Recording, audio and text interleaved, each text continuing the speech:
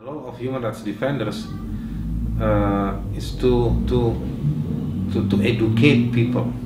You know, these days the attack to human rights issues is not only coming from the state or from the government, but also from the, we call it as a undemocratic society. You know, some groups who are against the human rights issues, against the democratic value. So that's why we need to spread the words, not only demand to the government, but we need also spread the words. So that's why working closely with the journalists, with the media is very important in order to help them to spread the words, to spread out the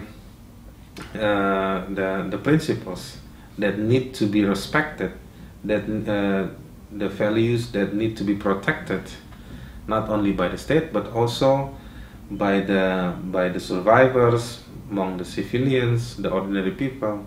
So at the end, in a positive way, we can get the support back from them.